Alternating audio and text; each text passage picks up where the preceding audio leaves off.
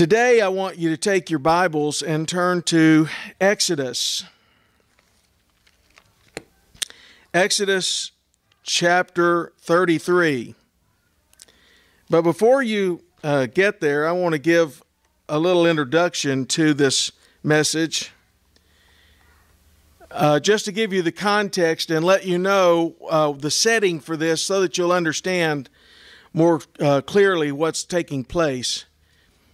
Moses has been on the mountain with God, receiving not only the Ten Commandments, but the instructions for the whole religious system. The tabernacle and the intricate design of that, the Levitical priesthood and how they specifically are to function, and the laws that they are to follow. All of this has been revealed to Moses on the mountain. But while he is up on the mountain, the people down in the valley have gotten discouraged. They've lost focus because their leader has been away with God, and they are wondering what is going to happen.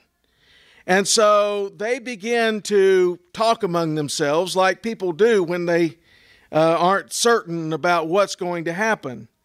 And there is this idea, well, we don't know what's happened to Moses, so we need a God to follow, a God to worship. And I don't quite believe Aaron's explanation. He said, I asked the people to bring their ornaments and the jewelry, and I threw them into this fire, and out jumps a golden calf. Probably a little more involved than that. But nonetheless, the people turn away from the God who has revealed himself so marvelously for the past couple of months in leading them to Mount Sinai. Remember, he has provided them manna from heaven. He has provided water from the rock. He has provided for them to be there. Not to mention the parting of the Red Sea and all that went on to get that whole trip started. He has provided every step of the way down to Mount Sinai, and now they've been misdirected and misfocused for 40 days, and they get off track and they sin grievously against God. And God calls attention to what is transpiring down in the valley to Moses, and Moses gets up and runs down, and Joshua is at the foot of the mountain waiting, he's on the mountain, been on the mountain, but not near where Moses was. But anyway, as they're coming back to camp, Joshua says, sounds like something's going on, like maybe there's an enemy invading or something. And Moses says, no, it sounds like celebration to me. And they get, of course, there and find that all the people are in this orgy and idolatrous worship, and it's just a sad situation. And of course, God comes in judgment upon a portion of the people there that day. And of course, if you go back to Exodus 29, while he's on the mountain, this is what God tells him in verse 42. There shall be a continual burnt offering throughout your generations at the door of the tabernacle of meeting before the Lord, where I will meet you to speak with you, and there I will meet with the children of Israel. This has been God's purpose and God's design all along. Remember in the Garden of Eden, when God created the man and the woman, he created them for fellowship. And he came and fellowshiped with them in the cool of the evening, remember? And that fellowship that God wants, he is establishing here with Moses and these people. That's his desire, to meet with us, to have fellowship with us. The God of the universe wants to be a part of your life and my life. That's amazing. But the problem, as I've mentioned before in other contexts with other relationships, is this. It takes two people to make a relationship. How many does it take to mess it up? One. And of course, when we're talking about a relationship with God, we can be certain of one thing: God never will. He'll never mess a relationship up. So if you don't feel close to God, guess who moved?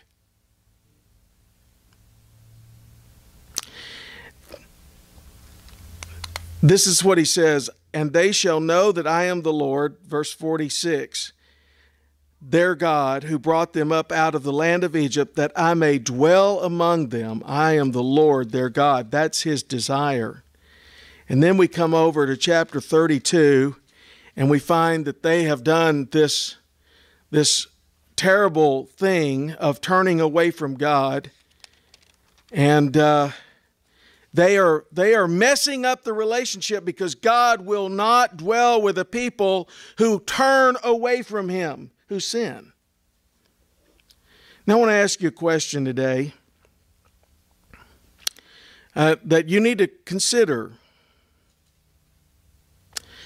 Have you been feeling the closeness of God's presence in your life? Or have you been feeling that his presence is absent?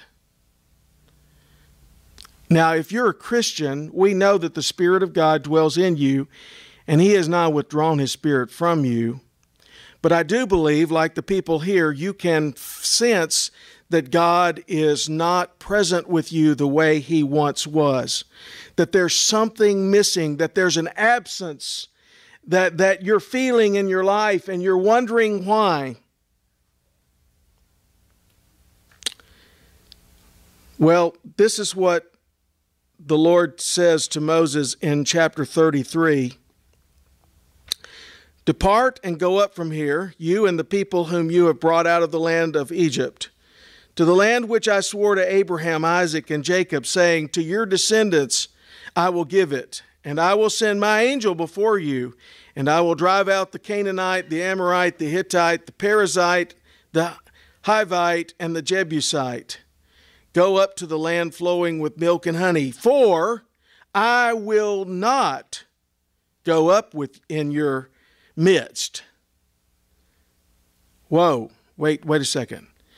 Go to the land, but I'm not going to go up in your midst, lest I consume you on the way, for you are a stiff-necked people.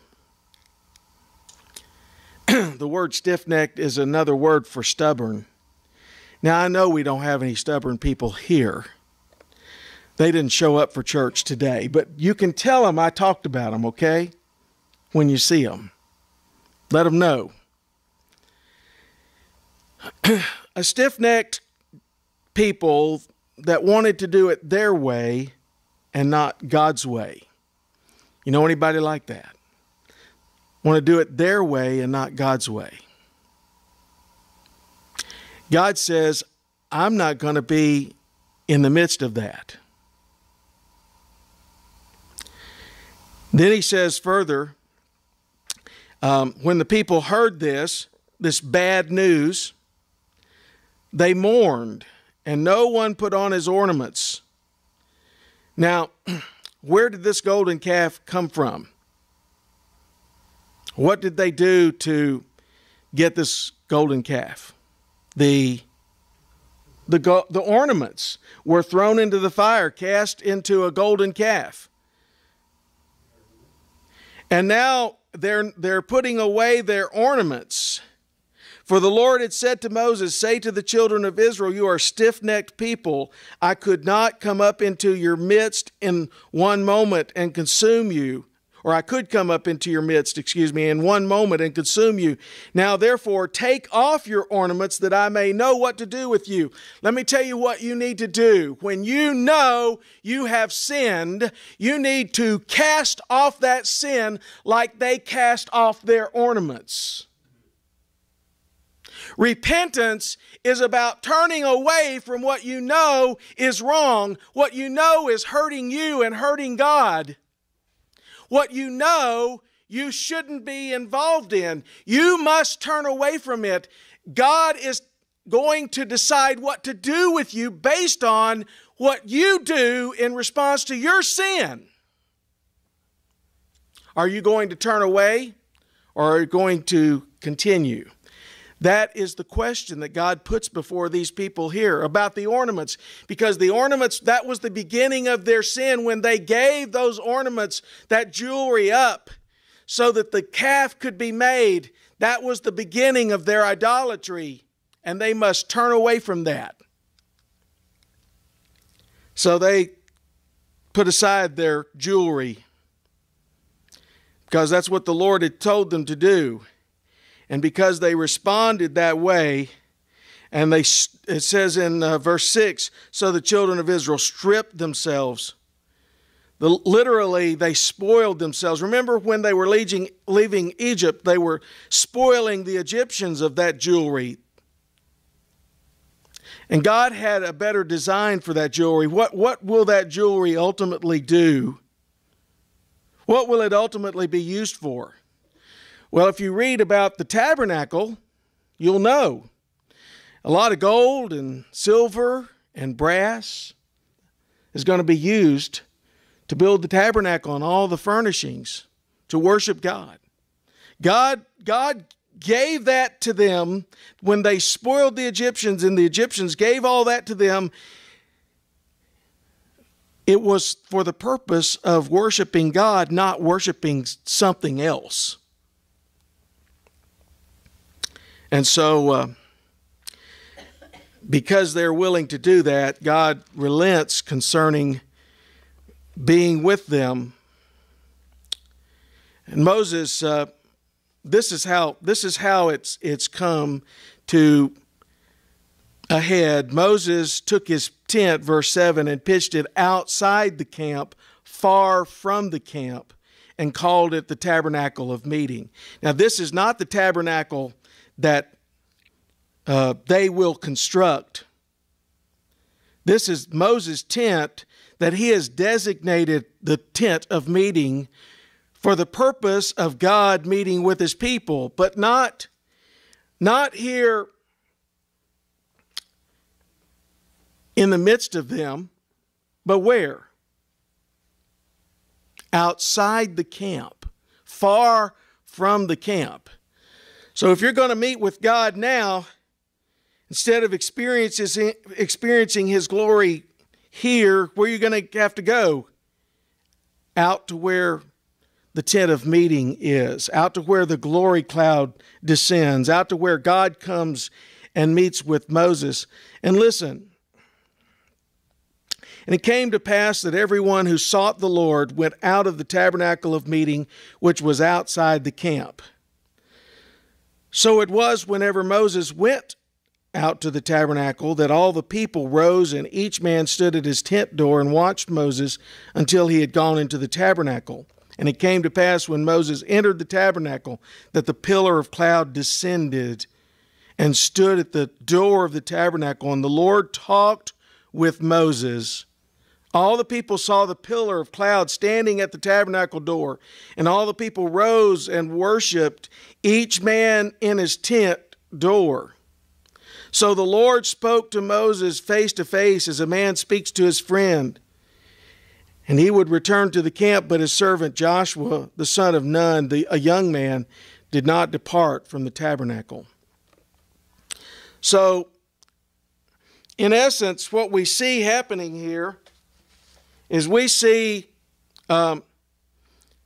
Moses revealing that because of their sin, God is no longer dwelling with them as he once did.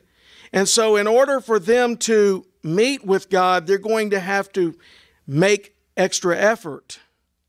They're going to have to go to the tent of meeting. They're going to have to seek the Lord. I'm going to talk to you just real frankly. If your spiritual life isn't what you want it to be, isn't what you feel it should be, No pastor can solve your problem. No church can solve your problem. No worship service can solve your problem unless you are willing to do something, unless you are willing to seek the Lord. The Lord says, I will be found if you seek me and search for me with all your heart.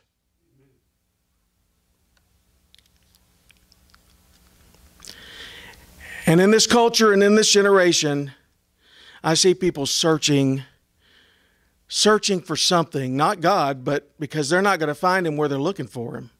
Anyway, that's what they're looking for. But I see people searching in so many different places, in so many different ways to find deep satisfaction, and they will not find it in the world. You will not find it in any other place than in Jesus Christ and in God the Father and the Holy Spirit. You will not find it any other place. It can be found in no other place because we have been created to have fellowship with God, and without that, nothing else will fill our lives with meaning and satisfaction.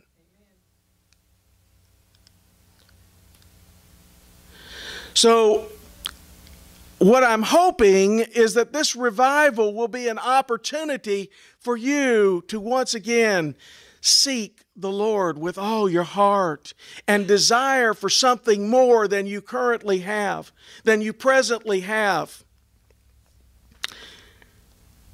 Now, I don't know if I'm going to finish this sermon because I've still got some things to say to you, but I may have to postpone that. I just want you to get the idea that revival is about deciding that you aren't where you need to be with God, but you want to be. Revival is about looking back at your life and remembering times when you were closer to the Lord than you are now, and realizing that's not where you want to be. That you want to be closer to Him. And what a relationship Moses had with God. It says here, now, when it says that Moses talked to God face to face, and later on it'll say that Moses can't see God's face because if he were to see God's face, he would die. The expression that he spoke to him face to face really is kind of like mouth to mouth. That, you know how two friends communicate? Well, I'll tell you how. I had a guy one time I worked with that I considered a friend, but he had this expression that just constantly annoyed me.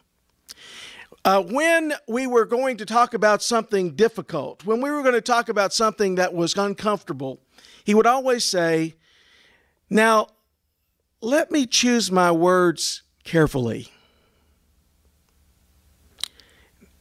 You know why that annoyed me? Because if you're really friends, you can say anything to me, and if I misunderstand or don't understand, we'll talk it out. If you're really friends, you don't have to choose your words carefully, because you know that whatever you say, this person is not going to just turn his or her back on you and walk away from the friendship just because they misunderstood something you said. If they do that, they weren't really friends to begin with.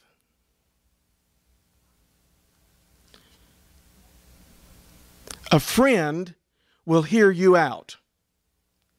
A friend will listen carefully. And if a friend misunderstands, if you say something like, oh, I'm so angry at her, I just wanted to pull her eyes out and stomp on them. Seriously. And you say, okay, are you serious about that? Do you really want to pull their eyeballs out and throw them on the ground and stomp on them? Well, no, I'm just angry. Or maybe, yes, I really mean that. Either way, as a friend, you're going to talk them through that. Say, you don't really want to do that. You really don't mean that. But friends talk to one another, and they share what's on their heart with one another. And that's what God and Moses were able to do. I read in the Psalms, I read some pretty interesting things in the Psalms because I read more than just a couple of them. I like to read through the Psalms. And there's some pretty difficult Psalms where people say things that I'm not sure they really meant to God. But you know what? God understands. God knows their heart. God hears what they're saying. He hears them out. He even sometimes corrects them in their thinking. If you're a friend with God, you can say anything and He'll understand. Are you a friend with God? You can be. You know, Jesus said to his disciples, "You are my friends. You are my friends. I've called you friends." Abraham was a friend with God, and Moses here is God's friend, talking to him face to face, as it were, just out in the open, laying it all out. That's one of the ways that revival is stirred, when you pray, when you talk to God, when you're not, okay, here's some of you, when your prayers, you're carefully choosing your words. Now, maybe that's something that you are particularly guilty of when you're praying in public. But I just want you to know that with God, you don't have to choose your words carefully. You just lay your heart out. Bear your heart before God. Tell Him your concerns. Tell Him your worries. Tell Him your fears. Tell Him your needs. Tell Him whatever's going on in your life. He already knows anyway. But you tell Him because He's your friend. And He wants you to.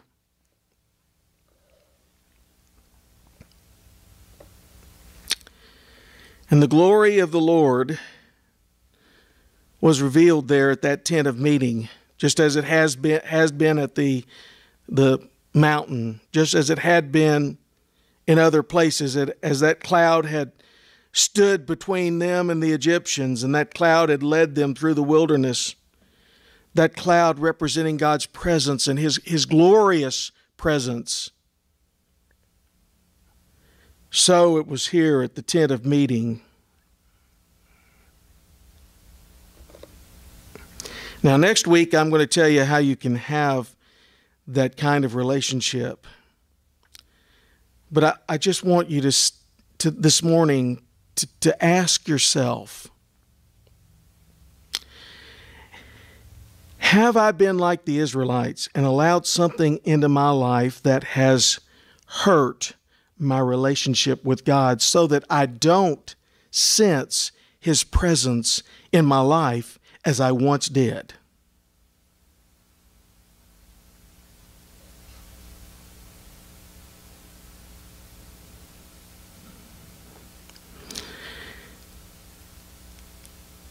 Maybe you are where you need to be and want to be with God this morning. Maybe you do sense His presence, and you know beyond a shadow of a doubt that He is in you and with you and for you.